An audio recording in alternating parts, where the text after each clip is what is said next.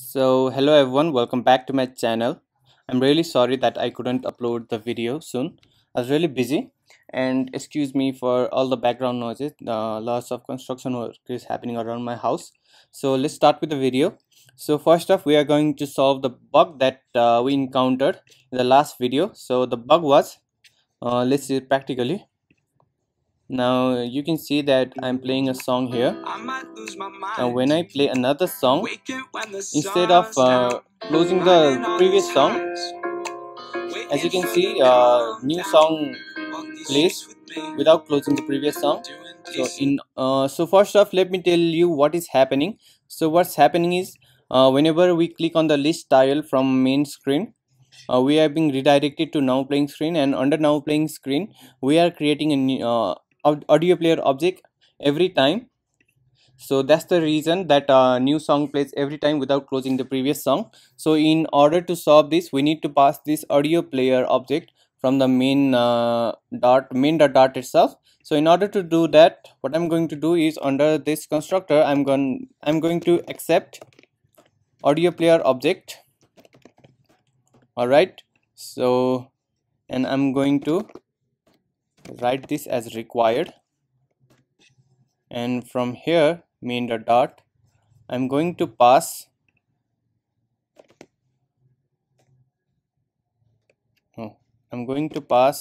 audio player object. Now instead of creating this new audio player object every time, I'm going to play from the audio player that we get from the constructor. All right, so replace this audio player with widget.audio player.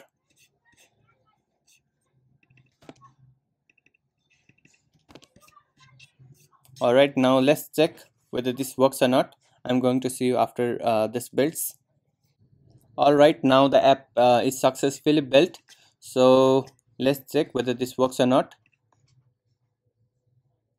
All right, it's playing a song.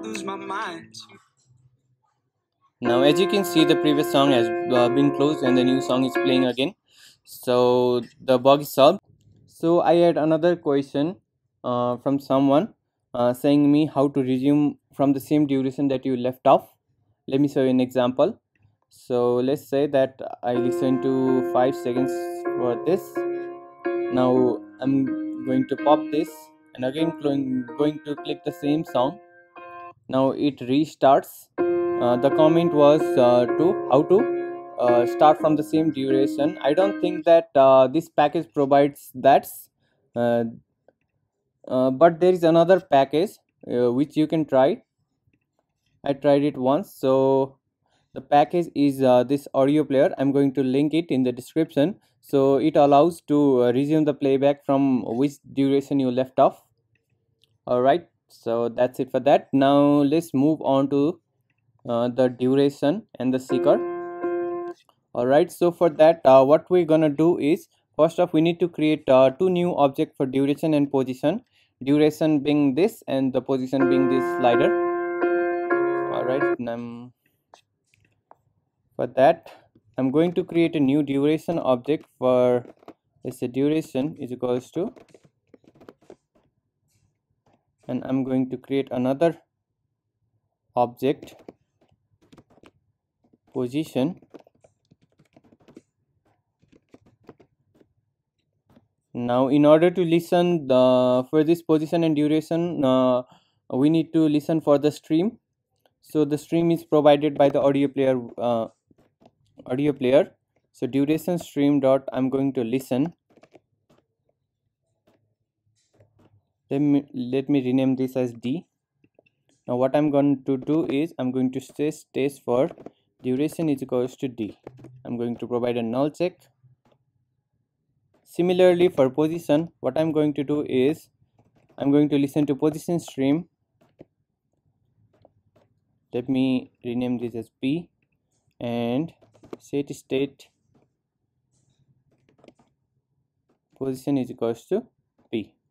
All right, let me provide this null check. Oh, we don't need this. So now that is done, we need to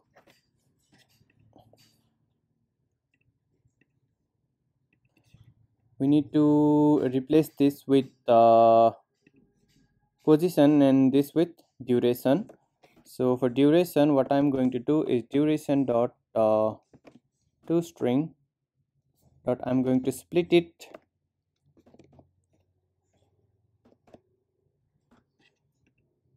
So what I've done is what I've done here is show the song in minutes and second, because the duration provides us millisecond. So I just replaced that millisecond to display in minutes and second.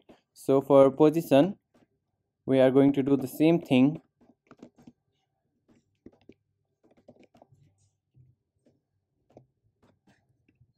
All right, now let's check whether this works or not.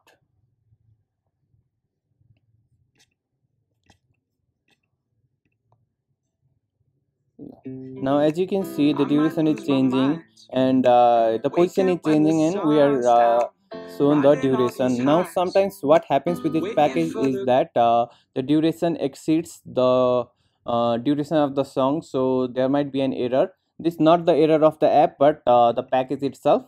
It's very rare, but sometimes it can happen. All right, now this works. Now let's move on to this slider work. So for slider work, what we're gonna do is, all right, so under this slider, first off, I'm going to create a new object, a new function known as let me first pause this song.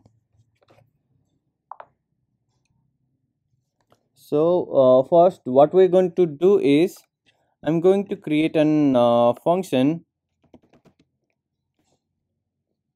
known as change to seconds, and I'll be receiving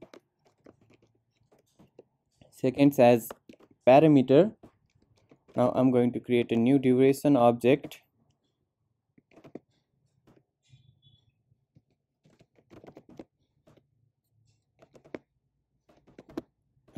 All right, now what I'm going to do is widget.audioplayer dot, I'm going to seek to that duration. All right,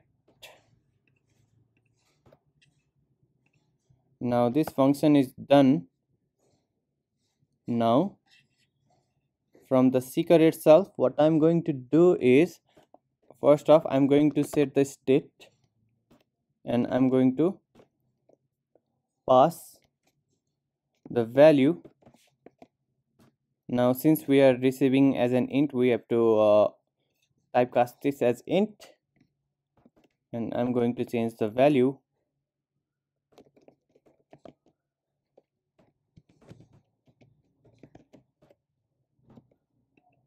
All right, now let's see if this works or not. The duration is working, the position is working. Now let's see the seeker. Oh, the seeker is not working.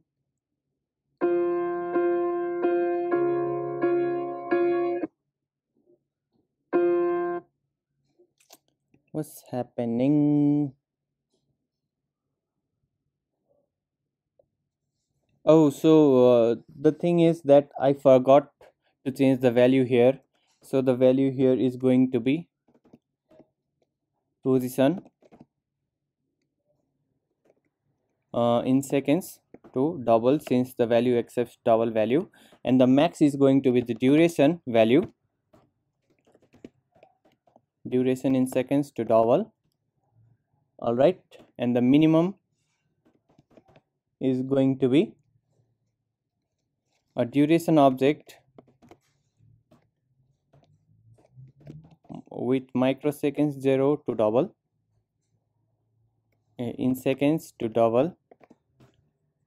All right, we're going to add a const modifier here. Now let's run the app again.